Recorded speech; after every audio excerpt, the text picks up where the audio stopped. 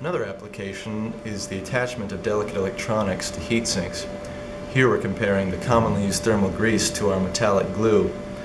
In this case we have a CPU attached with a heat spreader to the heatsink using thermal grease. The grease here gets pumped out over time due to thermal cycling and can cause gaps in this interface, causing poor heat transfer. This is simulating a direct dye attachment to the heatsink without the heat spreader. Here we can see that grease getting pumped out after this has been thermal cycled. This is the metallic glue attachment.